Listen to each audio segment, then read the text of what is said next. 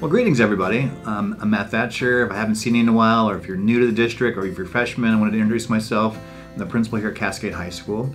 And obviously school is going to look a bit different this year, so we want to take just a few minutes to talk about that and hopefully answer some of your questions. And the first thing I just want to say is we feel your pain in the sense that this is not going to be like a regular year. We're going to do our best to make distance learning as good as it possibly can be. We try to do everything with excellence, and we'll do our best. We have great people, great teachers, and I know as we partner together, we'll make the best of it. But let's not kid ourselves. We all know this is not as good as you guys being here, and we miss you already. I wish that the students were here and families were in here. The reason most of us even got into education was so we can build relationships with students and families, and it's a lot easier to do that when they're in person. So I just am regretful and hope that we can get all of you back in here as soon as possible. But in the meantime, we still have to do great things. We still have to get an education. We still have to have school. We're going to do everything we can at Cascade to make that a good experience. So we're going to tell you a little bit about that. The first piece is this comprehensive distance learning, which, let me explain, that's a technical term that the state came up with, but what it really means is we're going to do a lot better job working with you and your families over this first part of the school year until we come back in person.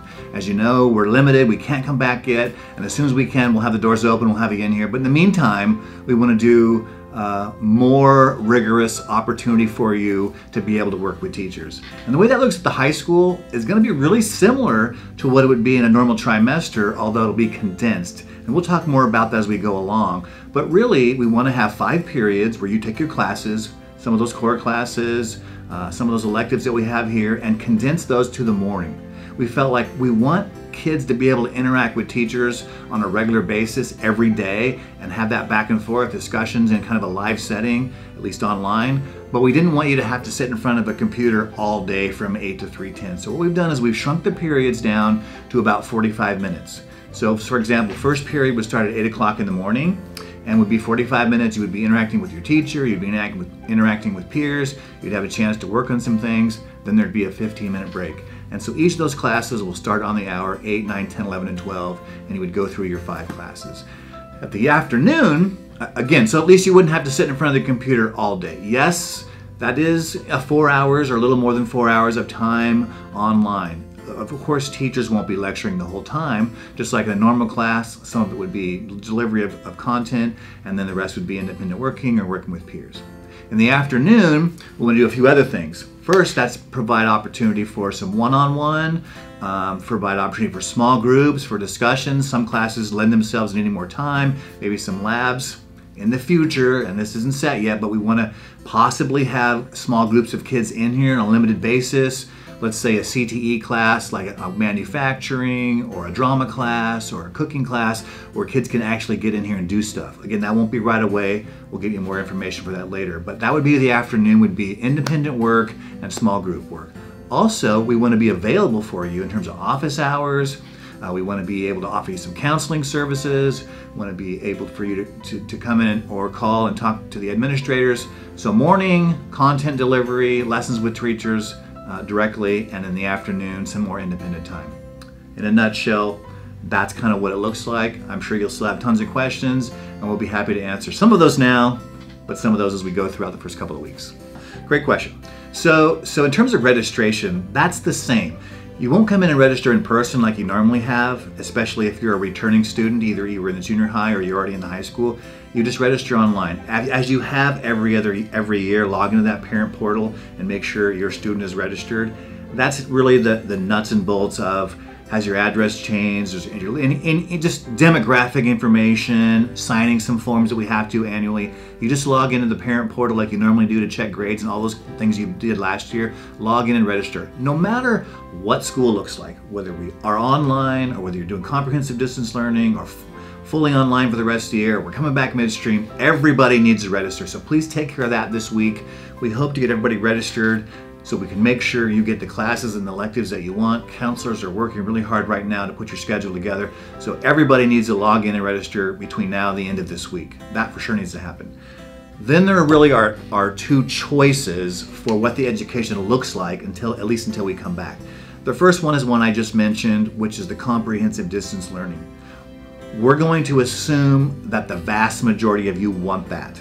That's what I just described, where you log in daily, not all day, but at least 40-45 minutes a day with your teachers, and that goes on from 8 to 12:45. That's the comprehensive distance learning. You're working with Cascade teachers, Cascade curriculum. You get all the good stuff you normally got, AP classes, special ed classes, the CTE classes, the electives, band, choir, drama. If you want that, which again we believe is the best option, that's the one you would kind of automatically pick. That's the default option.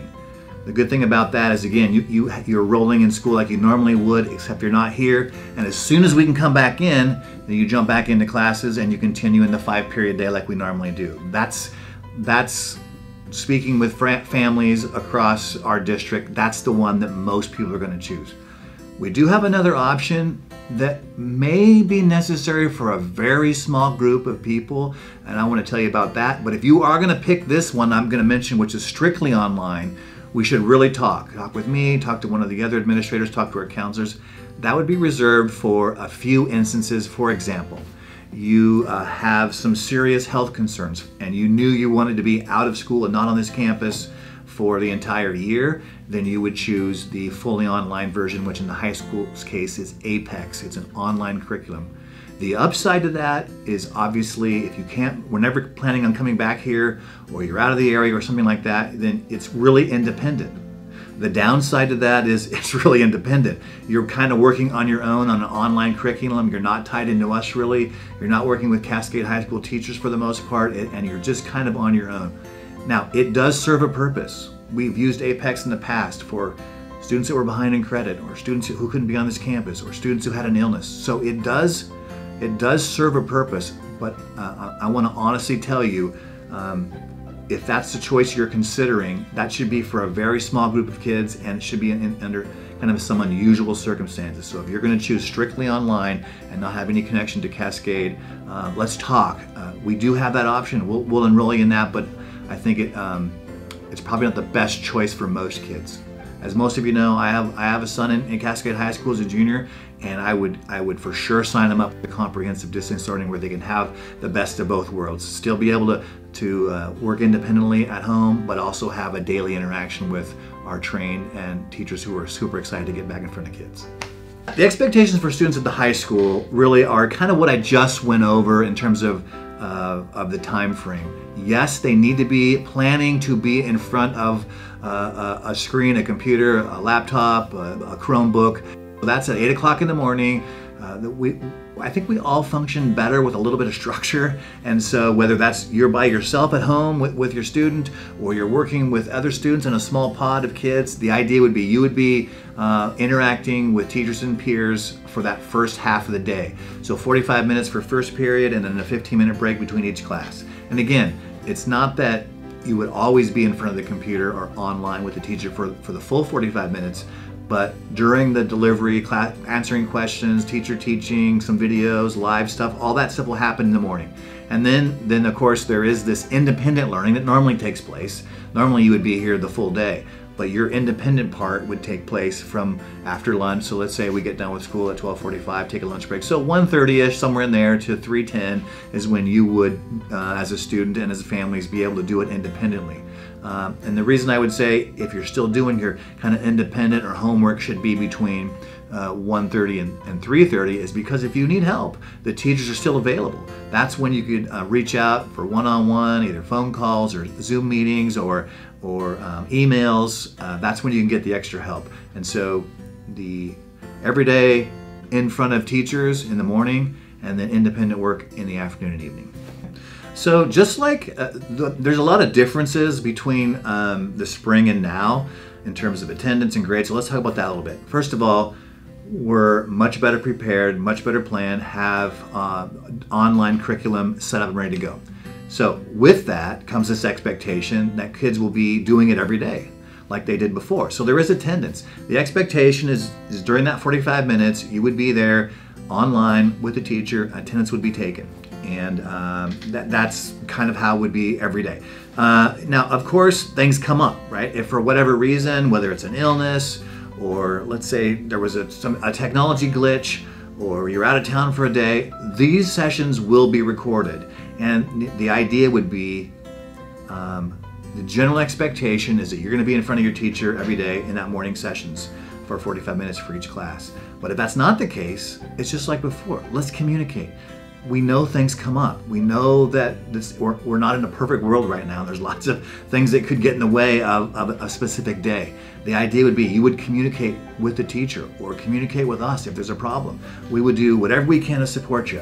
If it's a technology issue, we have hotspots and Chromebooks that we're going to get out. We have people trained to fix that. If it's an illness, if it's an out of town, if it's just a unique circumstance, just work with us. So yes, the expectation, you would definitely be online every day in the morning. If you can't, you could still get marked for being present, but you definitely need to communicate with us right away on a daily basis so we can make sure you still get the stuff you need to be successful. Yeah, so at the high school, I mean, one of the great things about high school is you get a wide variety of classes. Of course, you have your math, science, English, etc., but you also have a lot of classes for CTE and drama and choir and band and art, and so we're going to offer all those. Now, in the spring, that was very difficult because we basically were kind of thrown into it, and if you really are a manufacturing class, it's going to be challenging. It'll still be more challenging. I would way rather have kids in here on the CNC or the welder every day. But we are going to offer all those classes. They will be modified a little bit because some things you can't do at home on your own and some things you can't do safely. And the other thing is it will be graded. Before it was just like, let's do kind of the bare minimum to get through this spring semester. Now it's going to be rigorous, it's going to be graded. Of course, some of those classes will look a little bit different. And you can't do everything at home. You can't do necessarily a chemistry lab with fire and chemicals by yourself at home. But what we hope to do is be creative and try to make sure that we offer a great experience or as best we can in this environment for every class. And that will include, hopefully, let's not get ahead of ourselves, but that will include having students come in small groups because there are some things you just can't replicate at home. And we know that. And the best way is to have small groups of people in front of the teacher in a safe environment doing it. So we're going to do everything we can to figure out the best way to get small groups in here to deal with some of those classes that really need a kind of hands-on touch. In terms of the timeline, obviously, like I mentioned, you need to register. The great thing is we thankfully did pre-registration last spring before this all happened, so students got to forecast for their classes. So we have a set of 5 classes for most of you already ready to go. What I need you to do is register this week, like you normally do online, like I just talked about through the parent portal, and then next week we will push out a tentative schedule. It's a little bit different this year, right? You're not coming in to do your locker, and you're not coming in to get a student picture yet, all those kind of things. But it'll be the same in this sense. You'll register online, and then next week we'll push out a tentative schedule for you, which shows you your 5 classes. That will happen next week. And then there's still that time for you to take a look and make sure it fits you. Maybe you've changed your mind, and you're like, you know what? I really do want to take a drama class, and I didn't sign up for it.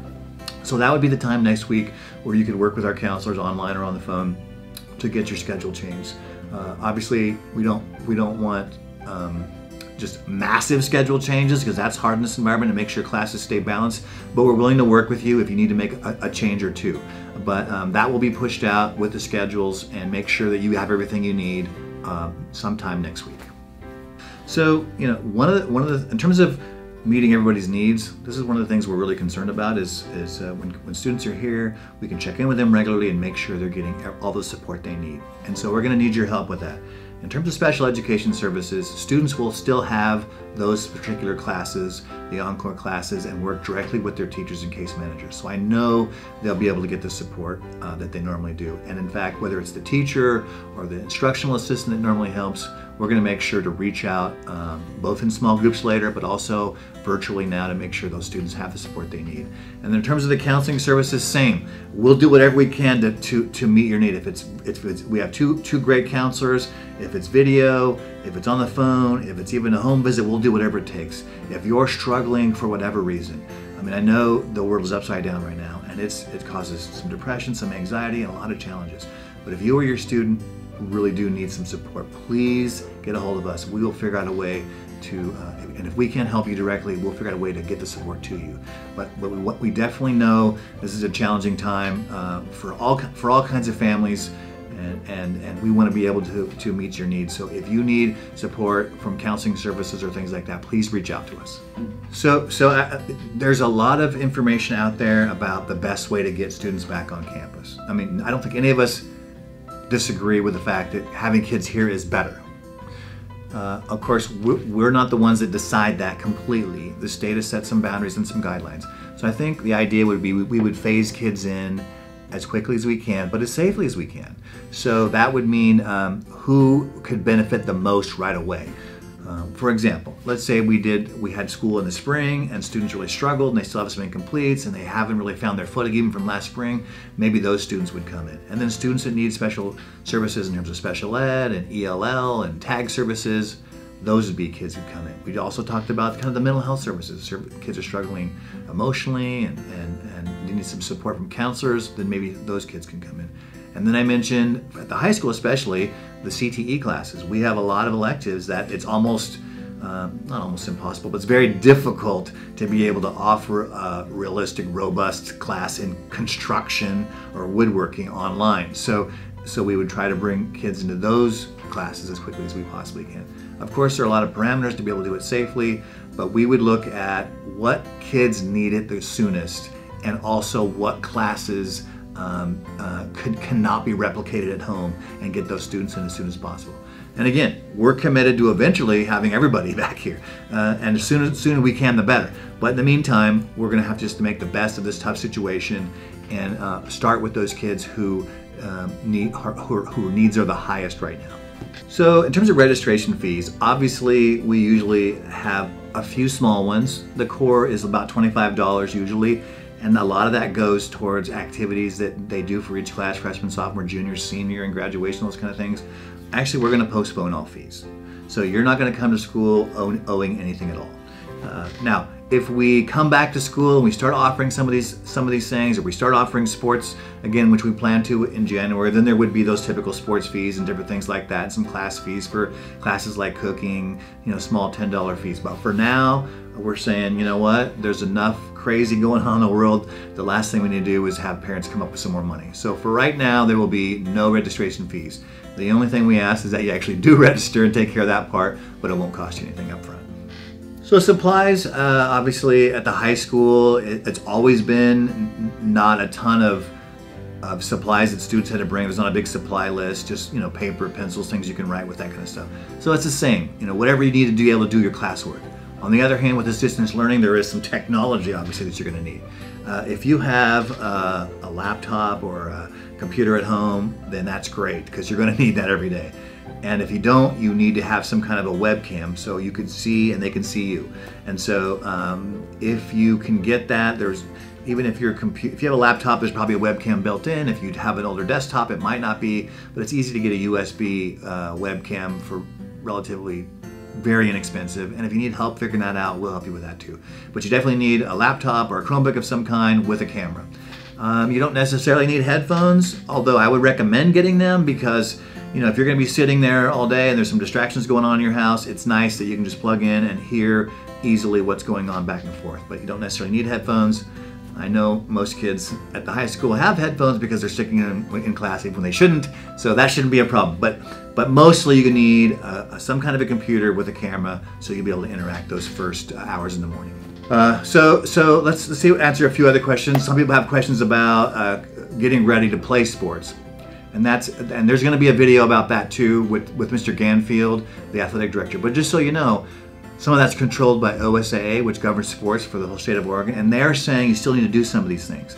Because even though sports aren't starting until January, there's going to be a kind of a season right now during the fall where sports can still do practices and work together. And so kids need to have a sports physical. If you haven't had one, you need to get one. They're good. You have to have one at least every 2 years. You have to get a sports physical. And also with that, there's some other steps to make sure that you're healthy and safe.